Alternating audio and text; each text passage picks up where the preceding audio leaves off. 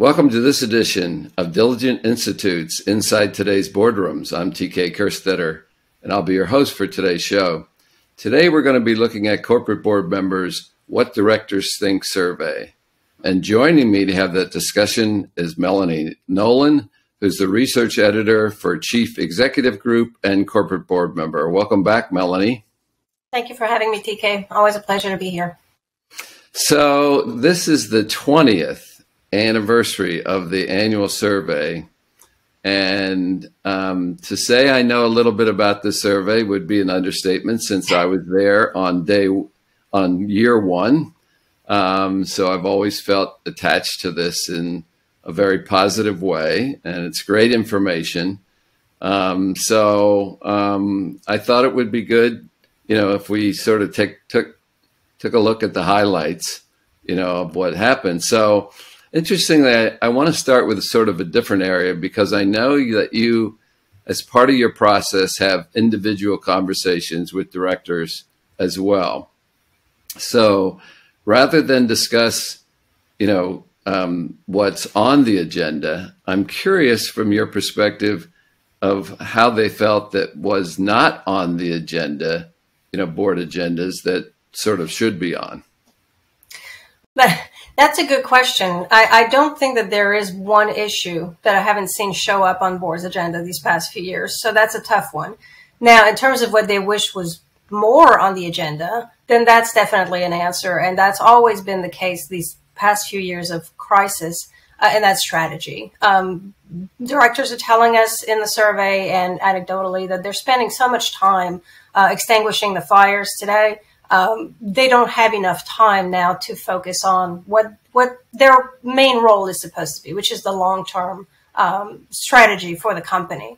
I think that also what marks me in terms of what's not on the agenda is maybe the extent to which these issues do appear. So, for instance, for talent and culture, we didn't see that as much on every board's agenda, a decade ago. Today, it's there. It's an agenda topic, and if it's not near the top, I'd be very surprised. But the extent to which directors are actually getting into that conversation is still very different. So for some, you're going to have really digging down into the talent issue, where they're going to have one-on-ones with frontline employees. They invite them to the boardroom and have discussions. They'll be attending company-wide events. It's just things like that. For others, talent remains more of a top-line issue, where they'll review the reports from the CHRO or hear directly from that person. They'll review hotline comments and survey results and so on and so forth. So, the extent to which these issues are even though they're all on the agenda today, they are very different in how boards are approaching them individually. So I think, to me, the question is more, I'm curious to see 5 years from now, hopefully by then we'll be out of this situation. So 5 years from now, are all these issues going to stick around at the board level, or are we going to start seeing them regress a little bit back out of the agenda as they were before? Well, I think you'll see certainly a change at the top. If we look back in 5-year multiples, there's certainly, like, cyber wasn't in there for, a while, and there are always sometimes regulation or the political happenings around the world. But one thing, you're right, one thing never changes. From day one of this survey, directors have said that they need more time to do strategic planning. So I bet you 5 years from now, that will not change again. So you're probably right. So let's get into some of the highlights. So one of my favorite questions is the results from which issues do you find most challenging in your role as director today? So what sort of has crept to the top as far as being most challenging? So the top contenders on that list, they haven't changed that much in the past couple of years. We're finding cybersecurity, as you mentioned, digital transformation. Those two are topping the list with very good reasons. They're such fluid issues. They're evolving extremely rapidly. And if you're a director that's coming onto a board without that specific expertise, it's very difficult to wrap your head around everything that surrounds these issues. So I think I'm not surprised that they're sticking around. Directors are continue to say that especially cyber. This is an area that directors will continue to struggle with because it's evolving almost on a daily basis. But the third one this year on that list is capital allocation. And that, to me, is very telling of the economic environment that we're in right now, because companies are having to account for the potential recession in the near term, but they're also expecting it to be very short-lived. So they don't want to go full bear mode and miss opportunities for the recovery either. So what I'm hearing outside of the survey and in conversations on capital allocation is exactly how to strike that right balance. Where do you take the risks? You know, considering the era that we're in, that everything, I mean, even though you're forecasting a short-lived recession, is that really what's going to happen? So there's a big balance to have here, and that's a challenge for boards today, at least in this environment. Yeah, no big surprise with cyber being in there, because you know, when I think about it, first of all, nobody can get their arms around it. It's such an evolving issue, and I don't know if it'll ever really go away. But the other reason is, you know, there's a large segment of older directors that really didn't have to deal during their career with cyber issues.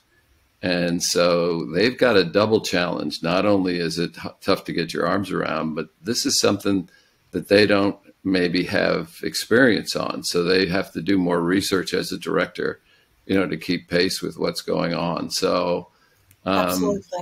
You know, it's same is true with digital transformation as far as their experience. So it keeps directors on their toes in a way to keep on top of these issues. But so the other thing I wanted to do is sort of not look back, but sort of look forward, you know, in this. And I know that annually there's a question about what strategies boards are likely to focus on.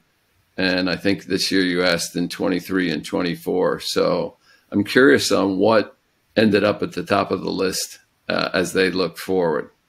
So it's interesting if you look at the list, because the top 5 focus areas of the survey can be summed up in one word, really, and that's growth. So we found in that order: growing revenue, increasing profitability, exploring M&A, and then accelerating or continuing the digital transformation projects. So these are all pertaining to growth. But then the 5th one, again, interesting to me, I feel kind of ties into this current environment. So it was streamlining operations. So still doing all we need to grow, but keeping an eye on expenditures, at least as long as this recession is looming. So I'm seeing it almost like a growth with minimal risk, or as minimal as it can be. I thought that the first 5 issues on that list were very telling of, we can't give up on growth, but we also got to be smart about it.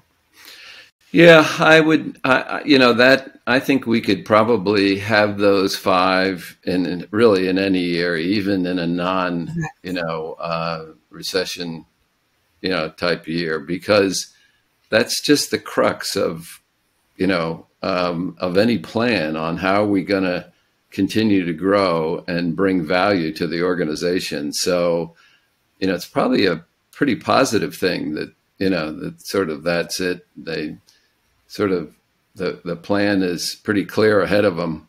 You know, maybe not some of the tactics or specific strategies aren't as clear, but certainly the general goals for the organization, I think, are pretty clear. So that's encouraging to hear. So where will people be able to get a copy of the full results, and is that available yet? Yeah, so the PDF is available for download, which is the What Directors Think white paper that we produced as a result of the survey. That's available on boardmember.com. But also there to accommodate for those who do not like to just download a PDF, we have an interactive web page that presents the content of the white paper. We also have some integrated clips of directors we've interviewed and what they had to say about some of the questions we asked in the survey. So it's really dynamic page where you can view all of the survey results. Also on boardmember.com, if you go under the research tab, you'll find the What Directors Think main page over there. Well, it's always refreshing to understand what's on the minds of the people sitting in America's boardrooms, and certainly what directors think is a reflection of that. And Melanie, I wanted to thank you for taking the time to join us today and give us the highlights, and we'll look forward to see what's happening in survey issues going on in the future. Yes, thank you, TK. Glad to be here. And that will conclude this edition of Diligent Institute's Inside Today's Boardrooms. We hope you enjoyed the show. We'll be back again next week when we take another look at a critical topic that'll help you be a better board member or committee member. So we'll see you then.